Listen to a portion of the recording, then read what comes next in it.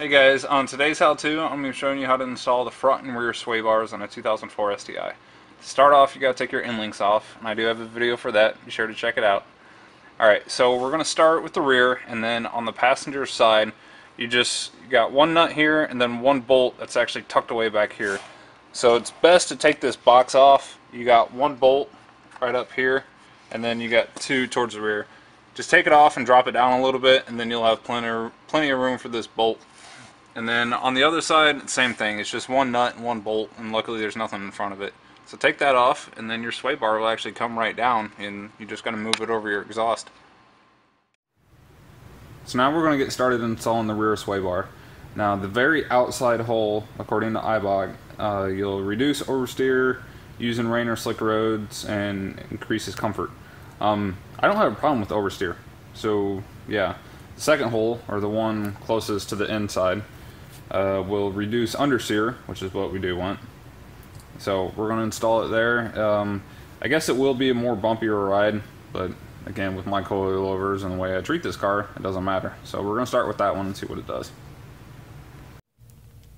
You will be using the old metal brackets, but they'll supply you with new bushings and lube. Just lube the inside where the bar connects onto the bushing.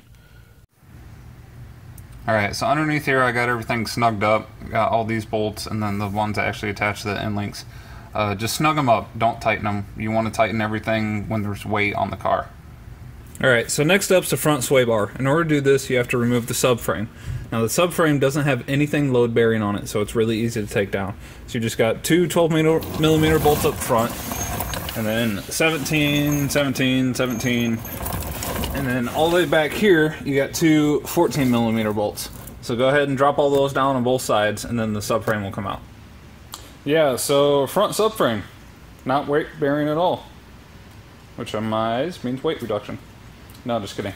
So what I did to take this off, I left this bolt in and this bolt in, took the rest of them out, and then just got under there, had one knee hold one side, and then with my arm held the other and took those two out. It's actually really, really light.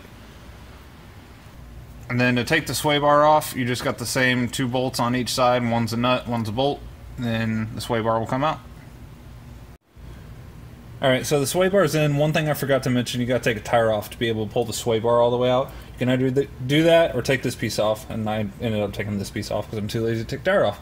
Anyway, so with the end links, remember how I said when you install them, if you watch that video, you got spacers in there. Well, I took out one of the spacers on the lower end. So we'll see how that evens out when you put it back on the ground. But yeah, put it back on the ground and then tighten everything up and then check your fittings of your end links. You should be good to go. So hope you guys enjoyed. Don't forget to put your weight reduction piece back on. And then that's pretty much it. Please like and subscribe.